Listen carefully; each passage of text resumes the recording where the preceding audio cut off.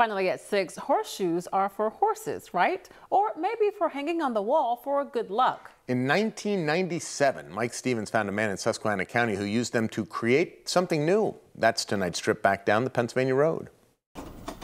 The philosophy of Steve Radowski is easy to learn. I have no philosophy, but enjoy life, what is there for you to enjoy.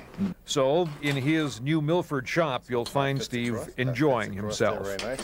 Using horseshoes as the medium and welding rods as the glue, Steve creates useful things. At age 71, he's got a new career.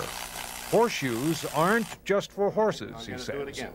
Now, what I would do with this lamp, just take this tube. Yeah. I'll drill a hole in there later and weld that tube on there. Then you screw the lamp head on there. Steve Radowski is one of those guys not inclined to wait and see what will happen.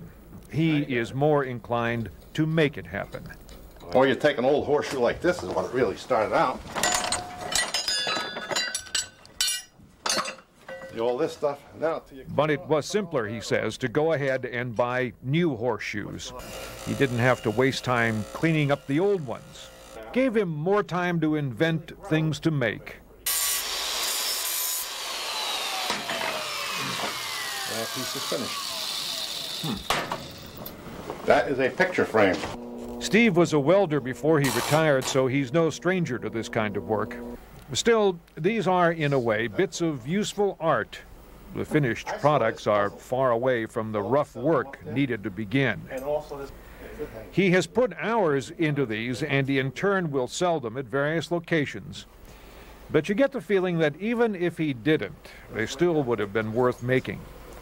He has held to his philosophy of enjoying life, of finding ideas, of making them work. His business, then, is a huge success. I'm Mike Stevens, News Watch 16 on the Pennsylvania Road in New Milford.